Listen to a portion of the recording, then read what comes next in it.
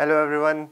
I hope your exam went very well, especially in the science portion. The questions which Ayaz sir just discussed, they were very simple, and I am sure that if you have attended the classes, then you would have easily solved the science questions. These were lollipops, like you would have just guessed them and you would have got easy marks. So at least 10 marks you can get easily. And from general science, we have seen in the last few years, UPSC is focusing more upon biology part. In the last year also, it has asked one question on biology. This year also, it has asked a similar type of question. It is regarding the B cells and the T cells. Now, why this question was asked? This question was asked because B cells and T cells, they are part of the immune system.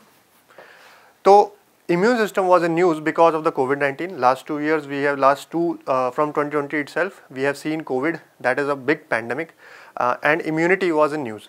So, B cells and T cells are the part of the immune system and they help us to protect from the pathogens. Okay.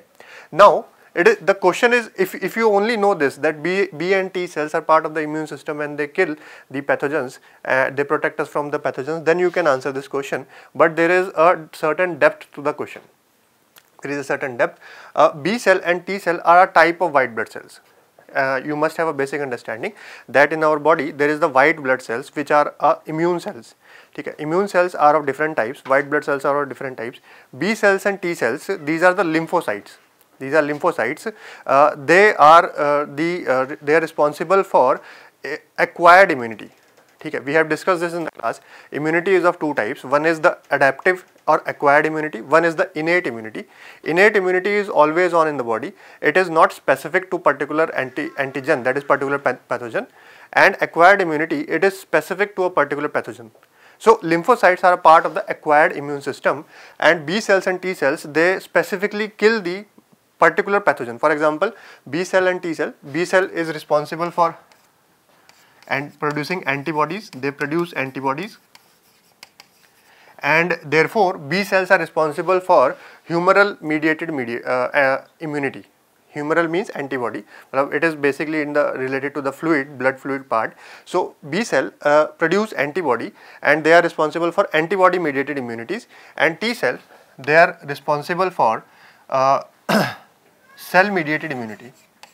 Okay.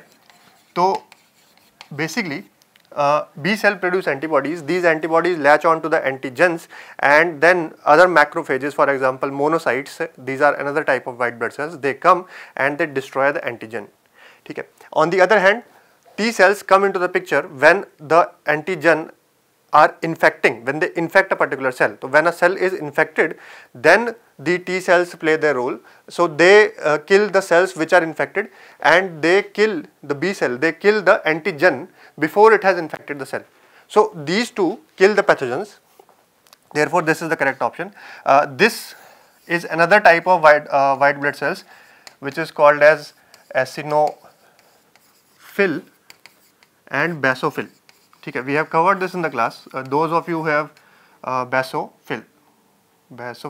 Those of you who have attended the class, they must have covered this, eosinophil and basophil. These are responsible for allergic reactions, and this part is related to the innate immune system. So we have covered this also in the class. So like I said, the question is very simple, but there is a certain depth to it. We have covered it in the class also, and this answer will be D. Okay. This is the simple question from general science. I hope you have done it correctly, and I wish you all the best for the other exams also. Thank you everyone. Thank you.